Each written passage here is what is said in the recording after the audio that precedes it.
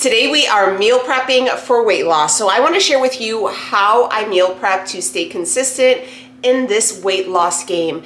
Diet is 80% of your weight loss. So if you are slacking in the kitchen, I can almost guarantee you are not seeing your fullest potential with your results. So let me share with you some really great, easy meal prep ideas that are delicious, that are fresh, that are homemade, that you can cook once and eat throughout the week, and they are still gonna be so good. The first thing we are going to prep together is our chicken. So I shared this recipe with you guys before, but I've never made it with you guys. This is a rendition of chicken tinga, which is like a shredded chicken. The difference that we are doing with this one is we are making a homemade green salsa. So like a salsa verde, if that's what you would like to call it. But the difference for me, and I really feel like the flavor saver, the flavor maker here is going to be a clove, a whole head, okay? I just cut off the top of garlic. And what we are going to do is we are going to roast this garlic in the oven for a few, and then we are going to add in our other ingredients. So I want you to preheat your oven at 4 1/4. Take your clove of garlic, chop off the head. You're gonna take a thing of foil, and you're going to add in your garlic to the foil. And then you're going to add in just a little bit of oil. This is some avocado oil. I put mine over the top of it. Make sure you get some good garlic too, okay? And then you just wrap it.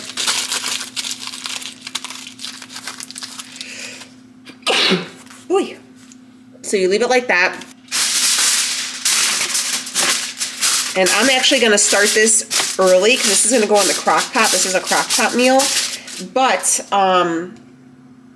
this garlic is going to take a little bit longer. But the other ingredients is, just so you guys know, we're going to need some fresh tomatillos. These are what they look like, right? And then you take off this covering, and then you're left with these. So we're going to need some of those. You're going to need a onion.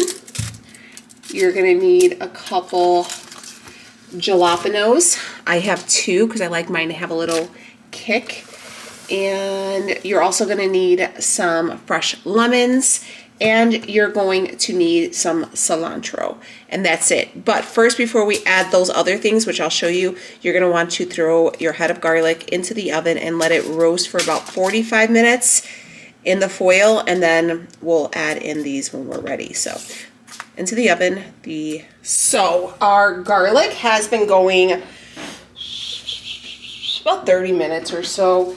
I let it go, honestly, for, you can let it be in there for an hour, and just do it like that. But I'm gonna go through and we're gonna start getting our tomatillos ready. So remember I told you, this like skin will come off. You're gonna peel that right off. I give mine a rinse because it has like a sticky texture to it.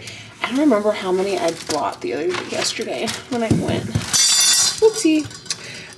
Also, this green salsa that we're making, honey, it's salsa. So you can put it on top of your chicken, your pork, anything. But also, I make a little bit, too much, so I can just throw it in a bowl.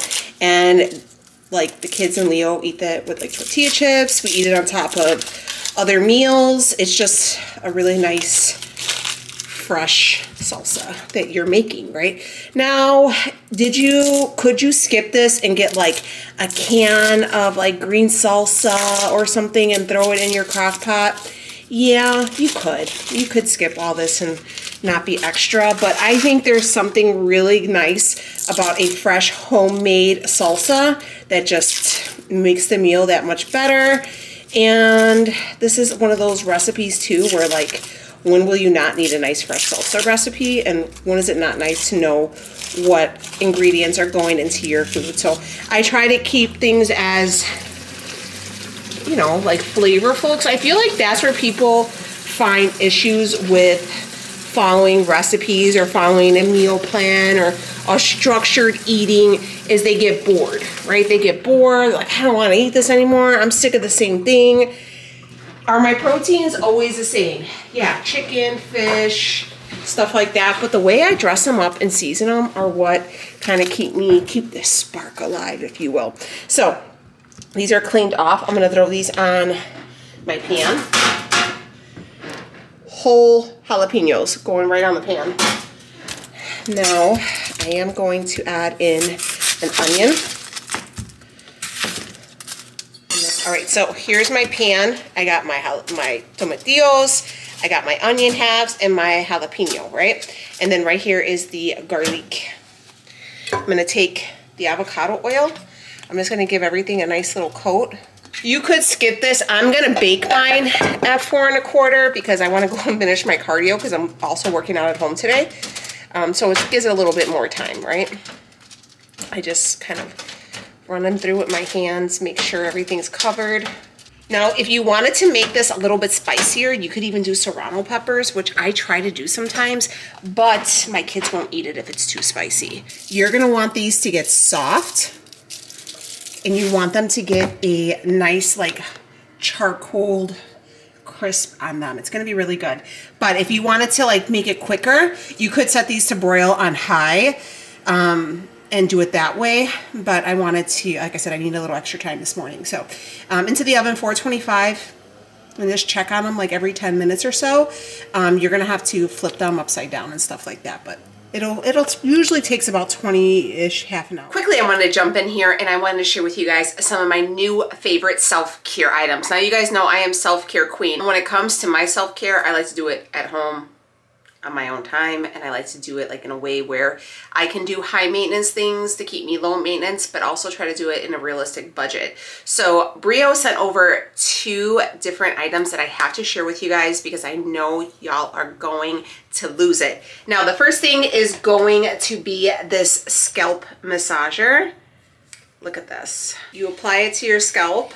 I love this. Not only is it giving the pulsing to the scalp, but it also has red light. And then a bonus is, if you see right here, let me turn this off real quick so I can show you.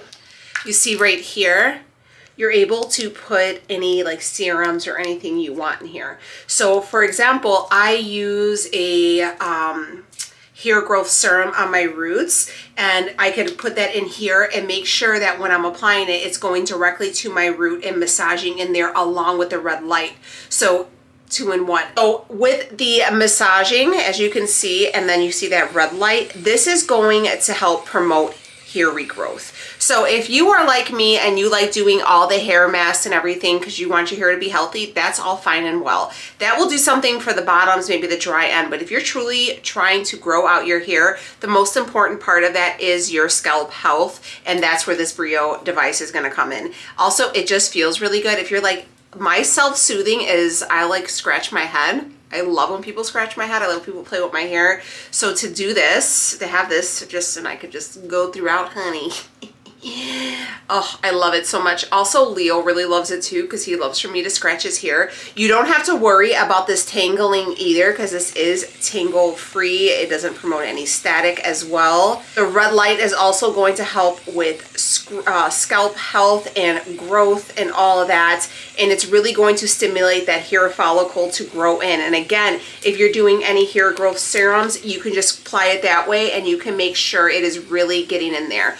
You're really going to want to focus on your scalp health and just promoting that regeneration, and that is what this does, and it feels so good. This is super light, so you don't have to worry about it being like heavy and like weighing your arm down. It feels so good. You guys remember I told you, I'm like, man, they need to come out with something that's going to like rub my head, and this is it. I do have a couple rows of extensions in, so I don't put them on my tracks, but I put them all around, and I love it. It feels so good, and it's such a nice way to kind of pamper yourself at home. And I also want you guys to hear how quiet that is. Isn't that so freaking cool? Like, technology is so amazing to me. So it does help, like I said, with the scalp serum application. You can put it directly into this part and it will apply these serums directly to the scalp and help massage them in, so you get the full benefit of using the scalp treatment. And then the actual hands, you can do different speeds, and it's super quiet as well. And the way this kneads helps just promote circulation. It's restful. It just feels really good. I think I'm gonna get one of these for my sister-in-law, because when the girls go over, she always has them like scratch her head and she's like, rub my head, rub my head. So I think this is a great gift. I have a discount code, I'll leave it down below, but this is awesome. I think I charged it for like maybe half an hour and I've been using it all the time. So the battery life is super long and it's super light and compatible. You could travel with it. And I think it's just a really good way to pamper yourself at home. And I think you guys would love this. So BREW neck massager, or it's called the BREW deep massager. Now you guys know I love these things. I've shared tons of these with you before. This one, the design for me is what is really setting it off. So if you look right here, it has these bars all around it. You know why? Because it manipulates actually the hands. You know how if you ever get a massage, they'll grasp and like kind of pull. It's not so much the rubbing where the traditional ones you see where it's just kind of rubbing going around in a circle. This one actually will grasp the back of your neck and it massages it and pulls it. And it does the same thing for your lower neck too, which I love. And they designed it purposely like that so you can feel like you're getting a massage by a real life person and it's not just a machine. And also what I like is it has this strap on here. So when you put it on, it kind of, you can keep it held down and you don't have like all those things over there, so it stays put. I like that. I think that's also a really smart idea. And I'm somebody who uses the heck out of these things, so that was really good. And this pad right here that you actually rest is very, very soft, which is also very nice. It has a built-in lithium pack and it is designed to be like a backpack kind of design so you can be hands-free while enjoying your massage, which we love, especially if we are busy moms, dads, workers, whoever. And it's really quiet as well, so you can bring it to the office with you, especially if you get like text neck or working really hard right now because it's that really busy time of the year, closing up books. This will help alleviate any of that neck strain. You could do it at your office. It's really nice and comfortable and quiet. You can massage multiple body parts, your neck, your shoulders at the same time, and you can even do it on your back, your waist, and your legs. And it also has a hot compress that hits the back of the neck, and it goes up to 107.6 degrees Fahrenheit with a constant temperature within 50 seconds of just starting up the machine. This massager is lighter and smaller than some that you will see. The lining is washable, so you can keep it clean and sanitary. It is a low volume, so you can bring it to the office and nobody will hear ya. And it has 2 massaging areas for the neck and the shoulders, 2 massage strengths, 2 massaging modes, soft and strong, and a timing function. And it is wireless and can be used up to 7 to 10 times on a single charge, which it's called fashion. All right. You guys see how it like grips? It like pulls your neck back. Yeah. And then you could heat it up because you know you're supposed to, if the muscles are real tight, and I'm forever straining, I'm just closing my eyes like, I keep trying to crack my neck, which is awful. So I keep pulling my neck, right? So I'm always either putting heat or cold on it. Look at that. Oh my God. This was a brilliant idea. I'm going to leave a discount code for all this stuff down below. Thank you, BREW, for sending this over. Okay. I just got, this is going to not sound like a really big triumph, but I just did ran a mile in 13 minutes. That's pretty good for somebody like myself. So 15 minutes, that means I'm going to go ahead and flip these. See, like that's the color we want. So we're getting there. We're getting there. They're going to be, you can see this is the color that they originally are. They're going to get to a, like, I want to say a darker shade of gray. All right, I lost track of time because I was watching this TikTok and it had me crying. But anyways, this is our stuff here. So this one we're just going to throw everything in. I have my blender right here. So grab your tomatillos, which are still fine even though some of them blew up. Again, I usually put these on broil, but today I just slow cook them. But they're nice and soft. As you can see, some of them popped up. Doesn't matter. We're going to take our onion. We're going to throw that in there. Everything goes in here, okay? So this is what I want to show you, okay? That's what it looks like. You're going to take, this is my blender, right? I want you guys to see. You literally are just gonna squeeze.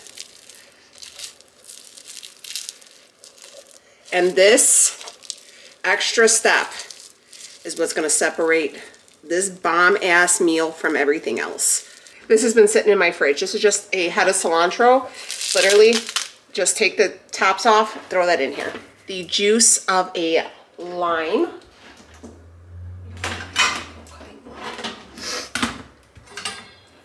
The juice of a lime. You could always add more lime afterwards. I think we'll do 2 limes actually. Let's do 2 limes. The juice of 2 limes. So you're gonna add that right to your mix here. Again, you guys, this is your salt. It's basically, I'm showing you how to make a fresh green salsa, but we're gonna use this as our chicken. We're gonna add in some salt. Okay. Salt to taste. And then, because it wouldn't be a Danielle, holy shit. It wouldn't be a Danielle recipe without some Knorr chicken bouillon.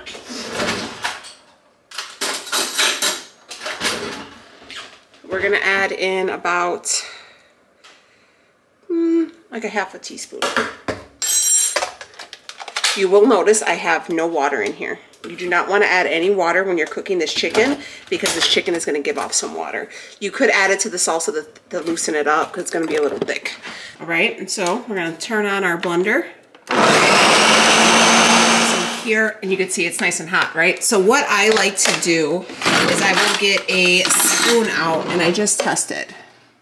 All right, just give it a nice green salsa, right? You could see all the different, the cilantro, the color's good, it smells really good. You know what, I actually think it's okay. I think it's okay, we're gonna leave it. Okay, so I'm not gonna add anything to it. If you wanted, I tasted it, I thought it tastes good for us. Like I know what my family likes, but if it's too limey, too spicy, you need more salt, you need more chicken bouillon. If it's too hot, mind you, with the chicken's gonna release water, so it isn't gonna be as spicy. This does have a little kick to it, but it's nothing too crazy, right? What I have is 6 boneless chicken, this is boneless, skinless chicken breasts in my crock pot. I'm just going to dump this right over that, okay? And then like I said, I reserved a little bit that's left because we're gonna use that as a salsa.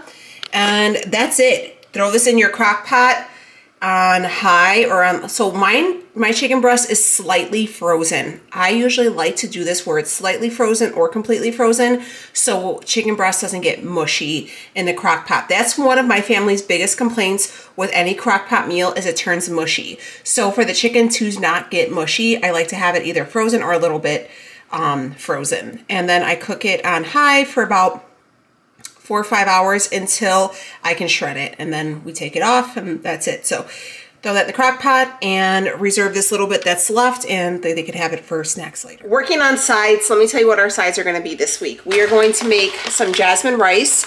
Usually I'll do like the Spanish inspired, but I feel like I'm kind of tired of that. I'm not going to lie to you guys. I've overdone it with that, so I wanted to change it up. So we're going to do it like a lime cilantro rice, kind of inspired by like Chipotle. Leo likes it, I enjoy it, so we're gonna make that. I'm only gonna do 1 cup, so that's all we're gonna do. It's actually really simple. I do mine a little bit differently than you may see like the Chipotle recipe, but just take 1 cup of rice for me to 2 cups of water. We're gonna cook that up. I'm also going to do a smashed potato. Now I have these potatoes because I got them on sale. Potatoes have been on sale again, so these are the golden potatoes. I really like these. So what I'm actually gonna do with these is I'm going to boil them in water. And I'm kind of inspired, right? I seen a recipe for it and I thought I can kind of make it like appropriate for me and like my family. So I'm gonna boil them till they're soft, okay? And then I'm going to smash them down and season them and throw them into the oven and bake them so they get crispy for like a half an hour or so, and that's gonna be a side for us as well. So we'll see how that goes. This is gonna be the first time. It might be a flop, it might be great. We're gonna see how it works. And then I'm also just gonna cook up some plain pasta. So I get to have, as my carb sources throughout the week, pasta, potatoes, and rice. So this week I'm gonna cook all 3 just so I can mix and match. And I have a really, really busy work week. Leo's really busy with work as well, so I want to make sure I have enough food that's prepped for him to take away for school. The girls have a lot going on with school and after school activities this week. We're just super busy. So I want to make sure all this stuff is done so there's always something cooked in the fridge. We're also going to make some T-bone steaks. I have 3 of them. They're really big. I actually only really eat this portion. That's the leanest. And then Leo and the kids eat that. So that's kind of my little way of doing it. I think I'm going to see if Leo wants to cook them because he prefers to cook the steaks, which I don't mind because, you know, you can mess up a steak and they're not cheap. And we're also going to cook up some tilapia. But let's start on these sides real quick. So I'm going to go ahead and rinse my rice and get the 1 cup of rice cooking. And I'm going to throw these potatoes in the pot and start getting them cooked down because these are going to take a hot minute to cook. So, and I'm leaving the skin on because these golden potatoes have the thinnest. I do want to add that I did add in about a half a tablespoon of Nor chicken bouillon to the potato water and about a half a teaspoon of Nor chicken bouillon to the rice water. Just because I like for my food to have flavor. Honey, do not be afraid to season your food. Season your food. I feel like that is where we are finding our faults with meal prepping and trying to, you know, kind of clean up our eating. I feel like, first off, we alienate food groups, which is a whole other problem for a whole other video, but I feel like we're afraid of seasoning because we think everything just has to be seasoned with a little bit of like pink Himalayan salt and that's it. No, baby. Season it and season it well and season it good, okay? Enjoy your food. Enjoy it, okay? You're lucky to be able to have food, right? Make sure it tastes good. So this is getting ready to go. We're gonna give this a couple stirs and this is the 1 cup of rice that's being cooked. So here is that rice all cooked up. Remember to cook rice 15 minutes, bring it to a boil, turn it on low, keep it covered 15 minutes, do not touch it.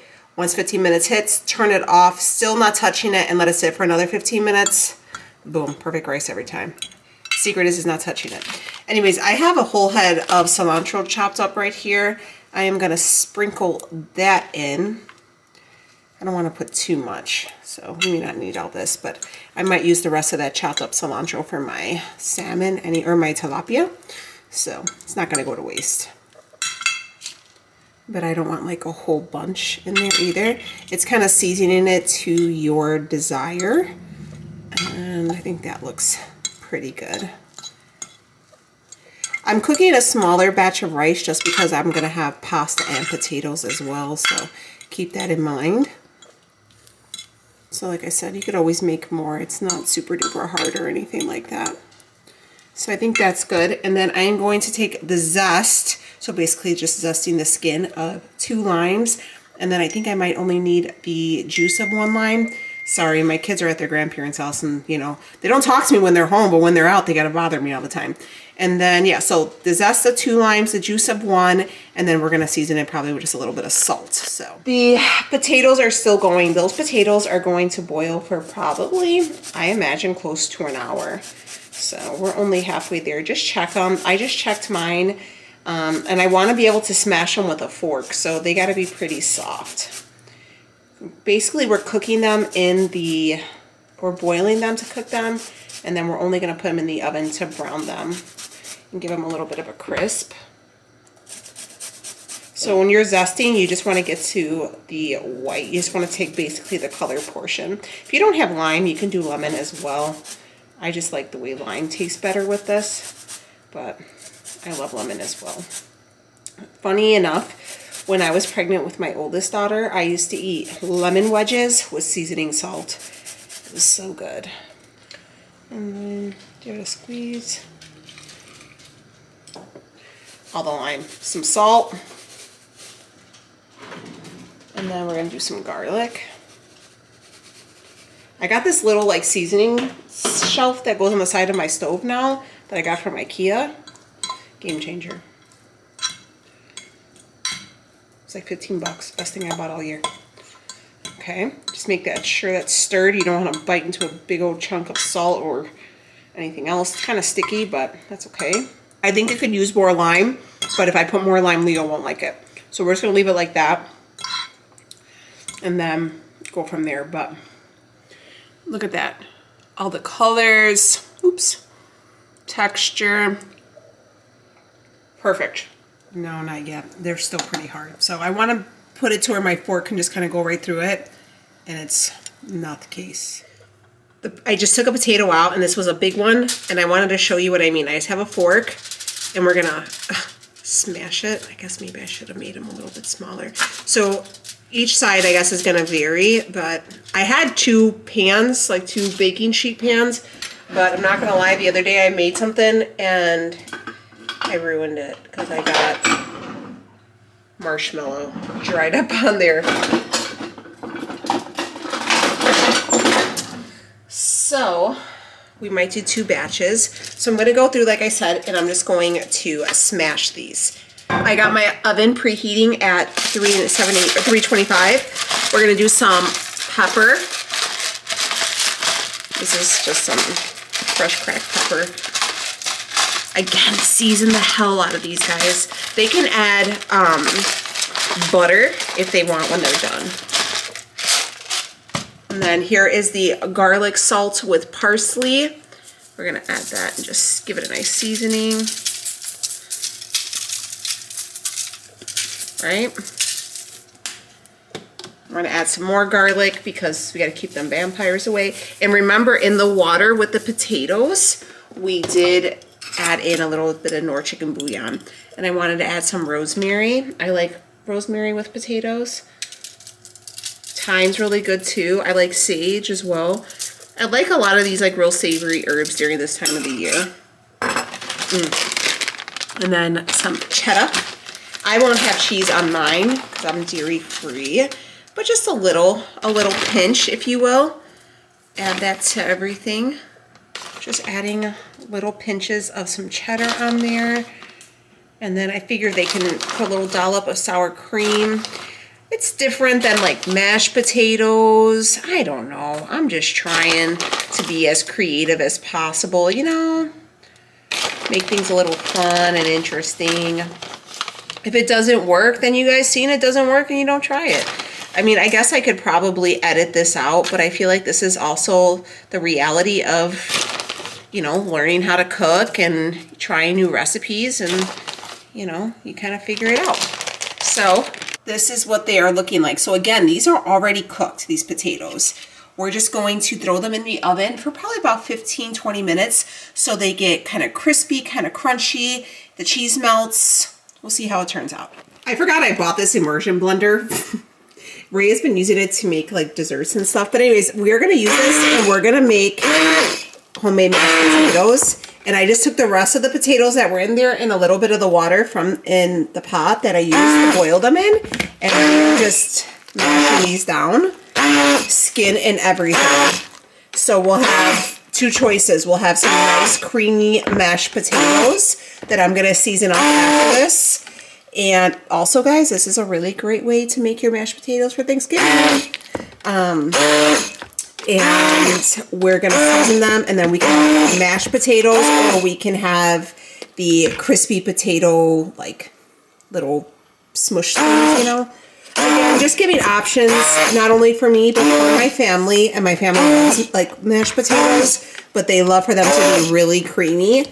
And I'm not adding any milk to these, so they're gonna be okay. Look at how good they look. Look at that. And these are so creamy. Make sure you reserve a little bit of that starchy potato water and throw it in here because it really helps blend them. But look, nice, they're thick. They're nice thick, but they're not lumpy. That immersion blender is, oopsie, is bomb. I did keep the skin on, but remember to clean your potatoes. I seasoned it with salt, a little bit of salt, garlic salt with parsley, rosemary, garlic, and black pepper. And season it however you like it. Now, if Leo and the kids have it, they're probably gonna add a little dollop of butter. You can throw butter in here if that's what you like. You can throw bacon bits in here.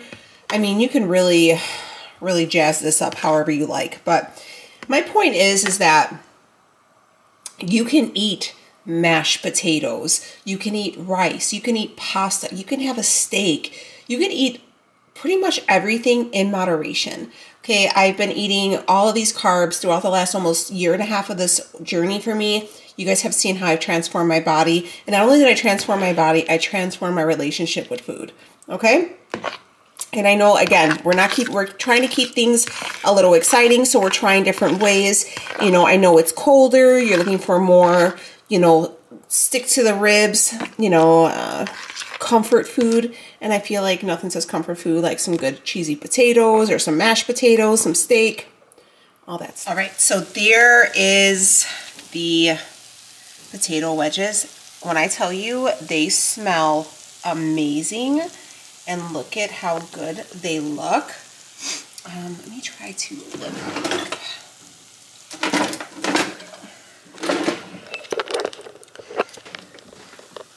So you're just gonna, and then you just serve it like that. And they can put a dollop of whatever they want on there. So if they want to do like a dollop of sour cream, some butter, go ahead and do that as well. But they look so good, and there's like some bigger portions, so just a little something different.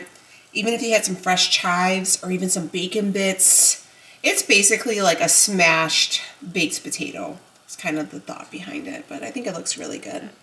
So those are done. So we have these, we have mashed potatoes, we have rice, we have cooked pasta. Chicken is going. I'm gonna work on the rest of our proteins. I am going to start on my tilapia. So I have them right here. I make smaller batches. These fillets are freaking huge. I don't know why they're this big, but nonetheless, I have my pan warming up. I just have a little bit of avocado oil at the bottom to coat it, give it a nice little crisp. And then I like to use this. This is the spicy chili lime seasoning. I got this, I believe, at Costco. It's very good. It is spicy. It has a little bit of a kick. I don't think too much, but I put this on my chicken too. I enjoy it. And then I am going to use the remainder of the cilantro, and then I am going to give it the juice of a fresh lime. So Leah will eat a little bit of the tilapia, nothing too crazy. I make sure I give it a nice, good seasoning. Big ass tilapia fillet. And then I go through again on the other side. Give it a nice cover. I'm gonna sprinkle on some of that cilantro. I try to use as much fresh ingredients as I can, when I can, you know. Give it the squeeze of the lime. You could zest another lime too if you wanted to, but I feel like this is sufficient for me, but you can do what you want to do. And then I'll add, when I flip, I'll add more cilantro to the other side, and then, you know, repeat. Pretty self-explanatory. I'm only making, like I said, 2 fillets, but they're big. I roughly eat about a pound of meat a day, which sounds crazy, but that's just about it. So I only make a small, let me bring you up. For myself, I make a small amount of tilapia because I'm usually the only one who will eat it. And I'll try to like switch it up. But for that chicken, I did make a little bit extra, but my mom goes crazy for it. So does my dad. So I'm actually gonna send her some, and so does Leo's mom and dad. So it is a little bit much, and that is going to go a long way, but it's really, really good. With that chicken, you could also serve it like on nachos and have like nachos with it. You can do fajitas, you can do tostadas. I like to even put I'll eat it by itself with just some rice, or I'll do it over a salad and have like a salad with it. It's super universal. Yeah, let's cook this tilapia. I feel like I'm talking a lot for the most basic things, but you know, I cleaned up this morning because I knew you guys were coming over, just so you know. Because in my head, I feel like you guys are actually in my house. So I was like, man, I got the girls coming over today. Let me clean up and mop and make sure the bathroom's clean. So if you guys got to use the bathroom, it's clean, it's open. I'm crazy. Look at the beautiful charcoal, like, crispy edges. Leo just sharpened the knives.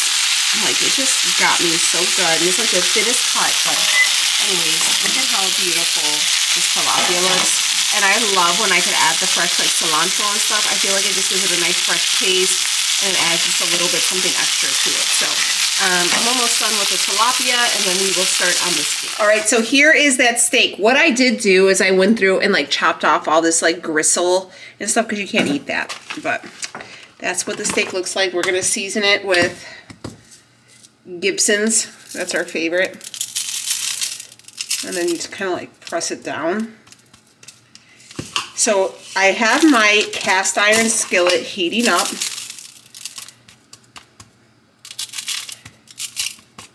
Okay, hope that's not too much, so then I'm gonna ruin the steaks. Anyways, I have my cast iron skillet heating up, and Leo says I have to get it real hot. Okay, it's ready. I'm in danger. That's what I feel like. Okay, and then he said about 3 minutes each side. I'm doing the Stretch Armstrong thing where I'm like halfway across the kitchen. All right, so Alexa, set timer for 3 minutes. I don't play about my timer, okay? And then I have to hit, can you give me the thermometer out of the drawer, please? Yep, that red one. You see it? And then, so we said 3 minutes, 2 to 3 minutes each side, and then make sure the internal temperature is like 125, 130, and then let it sit out. I need to go change this battery. Be right back. Perfection, 125.4. So that's what the steak is looking like. We're just gonna let it sit now. And it's about 7 minutes grand total cooking time. So super quick. Just make sure your skillet is nice and hot, and just take your time and make sure you have a little thermometer. So you can see the temperature is rising because as it sits, it's gonna cook in its own juices. Okay? Okay, good job. Ooh, we're cooking. Now I took out all the chicken. It cooked about 5 hours, and that's what it looks like. So if you're afraid, like, oh my gosh, it doesn't look like it absorbed any of the flavor, and that is the broth, I want you to add everything back in here and mix it up. I know when you initially like take off the lid, it's gonna look watery, but trust me, once you break it down and you mix it in, it's gonna thicken up. So let me show you. Okay. So then you just go through. I turned my crock pot off now. If you were gonna like serve this up to company right away, you just keep it on warm. But boom, it's all set up. I shred the chicken with a fork. If you like to use the blender method, you can do that. But that's it. Let me just mix it up real good.